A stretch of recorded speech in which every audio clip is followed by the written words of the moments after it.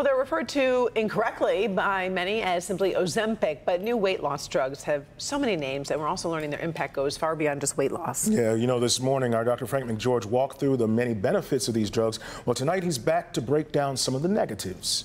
Yeah, that's right, Karen and Damon. So their actual name are GLP-1 agonists. Now, they're sold under brand names like Wegovy, Zepbound, and Saxenda. Now, without a doubt, these new injectable weight loss medications have revolutionized weight management, and they have a wide-ranging benefits across the body. But they are not harmless, and understanding the potential risks and side effects is essential for anyone on these medications or just considering them.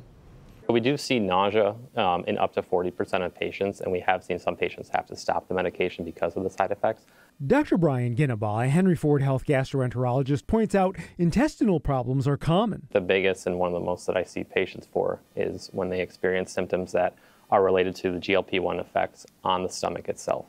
The GLP-1 actually does inhibit gastric emptying, which means it actually slows down your stomach. And when your stomach is more full and not processing food, the patient oftentimes has symptoms, and those symptoms might include nausea, vomiting, bloating, abdominal discomfort, and fullness. And that's why Henry Ford Health Chair of Anesthesiology, Dr. Michael Lewis, cautions if you are on a GLP-1, that needs to be considered before any surgery or procedure, because if your stomach is not empty, it presents a risk during the perioperative, during any procedure you're having, because we give drugs to decrease consciousness and inhibit the protective reflexes that each of us has to prevent food moving from the gastrointestinal system into our lungs, which could be obviously a devastating event. Dr. Suki Singh, a Henry Ford Health obesity medicine specialist, says there are other even more severe potential problems. There are rare cases where you can have a hypersensitivity reaction to the medicine,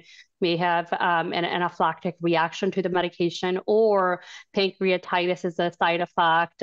That's when we can't restart that medicine again. And so there are instances where the medication is discontinued because of a medical side effect. Henry Ford Health dietitian Allegra Picano says, although eating less is part of the point of GLP-1s, she sees other common problems because of it. One of the biggest side effects that come with these medications is a loss of lean muscle mass. We know our lean muscle mass is tied to increased metabolism, better immune function, better just quality of life outcomes in general. So when we lose that body fat, we're also losing that lean muscle mass. So eating enough protein is going to be really important to help maintain that. She also emphasizes the importance of increasing fiber intake to counteract any constipation. And then also sometimes taking a multivitamin so that if we're not eating enough one day, we're at least covered with that multivitamin. One final issue comes from Henry Ford Health endocrinologist, Dr. Kathleen Estrada.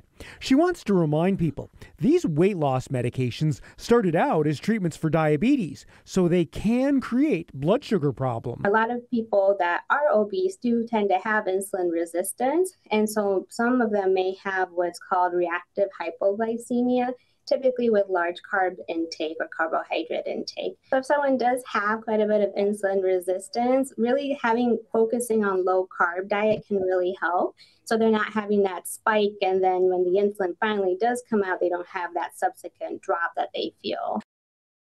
Now, I think the important thing to remember here is that these are very effective medications, but you should really only use them with the guidance of a specialist who can monitor you for problems and really help you make the critical changes to your diet and lifestyle so that you can eventually stop taking the drugs. Yeah, and Doc, you were actually saying that you actually learned a lot about these drugs in the process of interviewing all these experts. Yeah, I did, absolutely. You know, it was fascinating, actually, to see them each from these individual specialists' point of views, because obviously the weight loss is the focus, but these are having an effect on the entire body.